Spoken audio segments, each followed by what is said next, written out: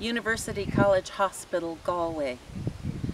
Born a few hours after the signing of the Good Friday Peace Agreement, we lay in St. Catherine's ward, alone, she on my stomach, leaf weight and quiet. While other family-shrouded babies howled, my fingers traced her loveliness.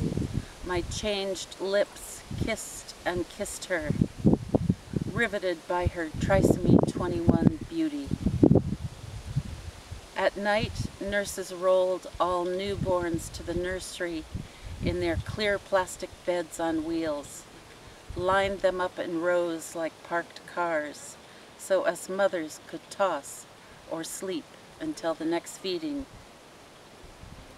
Every night of this sacrament, my peace lily stretched her tiny right arm to the sky, gave us a John Hume-like wave.